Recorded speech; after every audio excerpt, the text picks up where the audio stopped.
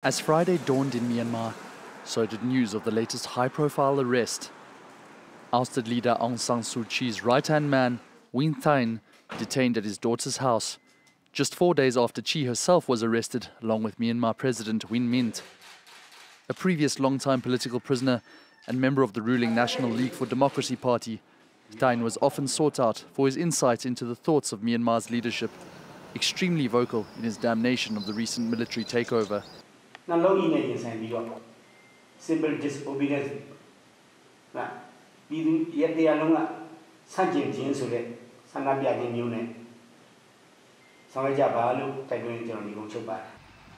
It's the latest in a string of political arrests carried out by the military since Monday, after they alleged voting irregularities in November's landslide election win for Kyi's NLD party. A one-year state of emergency has since been declared by self-appointed army chief Min Aung Hlaing, with promises of new elections once the allegations have been addressed. Even amongst the country's citizens, however, opinions are split. Joined by defiant healthcare workers, residents in Yangon banged on pots and pans for the third night in a row on Thursday, a symbolic show of resistance against the coup.